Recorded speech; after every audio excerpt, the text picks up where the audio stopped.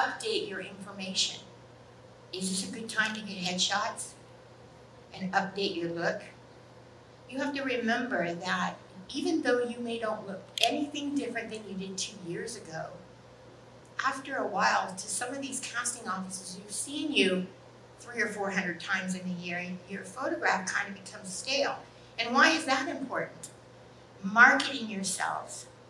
So there are several things, like I said. So your headshots, update your resumes, even take a look at your size charts and make sure everything is updated, whether we've lost some weight or gained some weight, whatever. The other thing that you can do is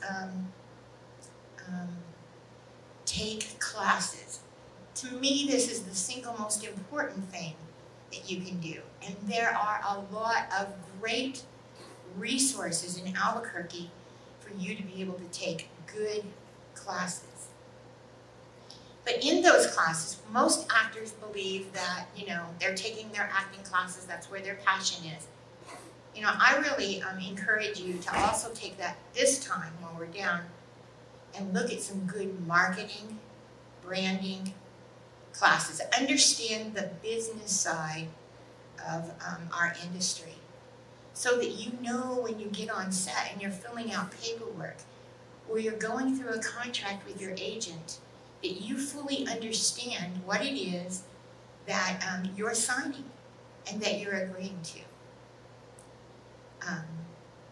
It's also a good time maybe to reach out to the casting offices and do a little networking. Now, they don't want to be bombarded with phone calls, and I understand all that, but drop them a postcard, drop them a nice line, and make sure they're okay during this time too. Everybody's out of work, it's just not affecting actors.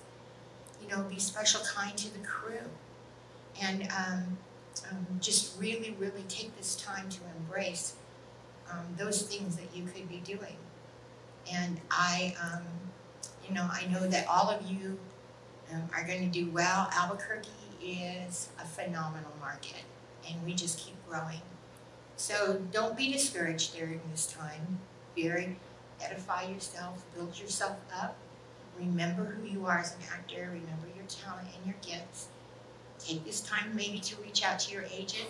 See if there's anything that they can make suggestions on that's going to help you with your career as things open back up. So that's really about all for me. And I want to say thank you. And if there's anything I can ever do for you, you can drop me an email or a text. So thank you.